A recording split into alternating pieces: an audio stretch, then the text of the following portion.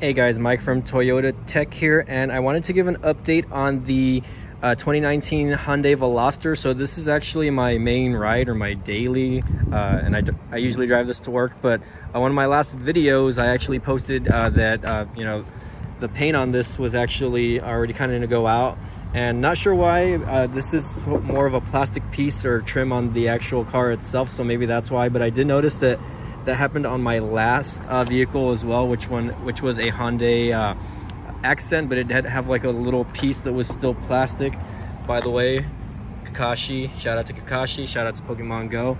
But for the most part though, I wanted to kind of just update you guys and show you what the finished result looked like. So in this case, you know, they did a great job. It was in the body shop for about a week, and got to give the boys at Toyota of FAR a big shout out, because again, since the car was still under warranty, I didn't have to pay a dime for the actual repair or the repaint on the fender there, not the fender but the spoiler there. And for the most part, you know, I did want to just whoa, for a second there I thought I had a flat tire, by the way, but everything's good. Okay, but anyways, for the most part, you know, I did want to just go over my car in general and talk to you guys about it. So I did buy this car in fall of 2019, or excuse me, fall of 2018. So I bought it in fall of 2018, right when the new version of the Veloster came out. You know, I was actually looking for an Elantra Turbo Sport or whatever at the time, because those ones actually looked extremely nice. But for the most part, you know, this vehicle has been pretty nice to me. You know, I went looking for another car, and I ended up buying this one. And I've always liked the Velosters. This is a second gen Veloster, and for the most part, I really like the new body styling of it. And I really love the headlights, by the way. I really love the fact that these LEDs down here, the way they look at nighttime, etc. I love the tire design. I thought it looked extremely cool, and it looks pretty cool from a distance also, so I'm a big fan of that. Again, this is the 2.0 premium, so this is naturally aspirated. This is not, see if I can do a wide shot. So this is not you know, the turbocharged, which is 200 horsepower. This is probably about 150 horsepower out of the gate. It does have a sport mode, which, you know, gives you a little bit of more it feels like it gives you a little more horsepower. It feels like the throttle opens up a little bit, gives it a little more power. So usually when I'm driving around this car around on the highway, you know, it's let me go ahead and unlock it. So let me give you guys a tour here. So I did just vacuum it and wash it recently, so it is a little bit of clean, by except for that bird duty right there. So there's that, and I'm holding a mask, so sorry about that. But yeah, for the most part, you know, this thing does have like a mix of leather and cloth seats, which I'm pretty big fan of. And if you look in here, there is a Veloster embroidered right in the middle, and it does have heated seats, not cooled seats, but that's okay. That's something that I can trade off for. You know, that you do have that 8-inch infotainment system that does have Apple CarPlay and Android Auto. So I don't have my connector in there right now, but if I ever go on road trips, I will use the Apple CarPlay so that I can use the maps. So definitely, you know, this car, I've already had it for a good 2 years. I'm going on 3 years coming this October, because I bought it at the end of October in 2018. Definitely not a big car, so if you guys are wanting to commute or whatever, I mean, on the highway, I am able to get around easily. But at the same time, if I ever wreck this car, or if someone ever rear ends me, things probably might not be good. But I'll go ahead and knock on wood there. But again, guys, you know, I just wanted to kind of give you guys a quick update. Oop, hello, copyright. Oh wait, never mind, this channel isn't monetized. So yeah, for the most part, you know, this car does get the job done for me, and I enjoy it. USA, by the way, gotta represent.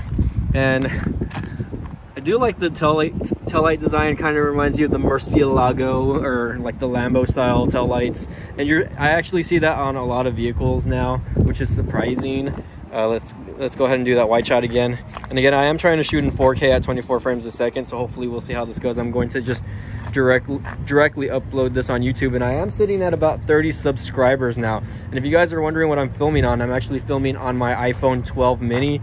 I really wanted to kind of test the you know, test this out and see what it looks like. So definitely, you know, I really enjoy this car. If I do end up trading it in after a year or two, I might end up just getting, like, you know, I might end up just trading it in for a truck or maybe another sports car. You know, I really enjoy hatchbacks. I think hatchbacks are very attractive looking vehicles. And actually one of my first cars was a hatchback. It was a 1988 Honda CRX. And if you guys are familiar with those Honda CRXs, you'll know. By the way, someone's driving a nice little Honda Civic over here, by the way. So get a shot of that. I can only shoot up to 3x on the iPhone 12. So that's a nice little Honda Civic with low rider style rims.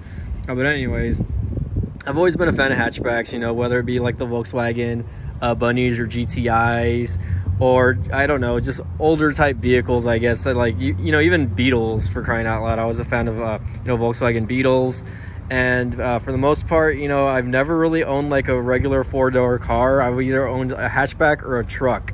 And currently, again, if you guys follow the channel, you guys know that that I do drive a Toyota 4Runner, which I am going to start putting in some work later on in the year. I'm going to start you know, getting the suspension worked on that, and maybe get a lift. We'll see how that goes. But yeah, guys, again, for the most part, you know, I just wanted to kind of give you guys the update on that. Again, you know, they did replace the you know, the AC compressor recently also on that, which is weird because, again, the car's only 2 years old. So for something for that to fail is pretty interesting. But again, because the car's still under warranty, they went ahead and just fixed that. And for the most part, again, you know, I really hope that, you know, Hyundai does redesign this vehicle for the 3rd gen at least, because check out this old school truck, by the way, 4x4 with those devil horns on the side. So you know, I really am a fan of hatchbacks, but I really wish that they would actually just make it 4 doors like how they have it on this side, because I really do like how it looks more on the passenger side rather than the driver's side, because again, it's supposed to be a hatchback, but it's a 3-door hatchback. So it's just like, why not just make it symmetrical and have all the doors like this on both sides? And like, to me, that makes more sense, and it's probably going to be easier for people on the driver's side to get out. And again, it's not that you know, I mean, the car's decently roomy. I've sat in the back myself, so I mean, obviously if you're going on long road trips, it's just not going to work out. But again, guys, you know, hold on, let me put this back on 1X. I was starting to see a little bit of graininess.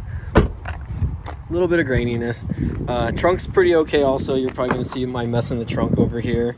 I have like a jacket and a trash bag and whatnot. It's actually pretty roomy though, and I do have the one of the subwoofer speakers right there, 2 of them actually. So the Infinity sound system on this vehicle actually sounds pretty amazing. That's one of my favorite things about this vehicle. I'm going to go ahead and get it turned on, and we'll go ahead and go from there. But yeah, guys, I just wanted to kind of give you guys an update on that.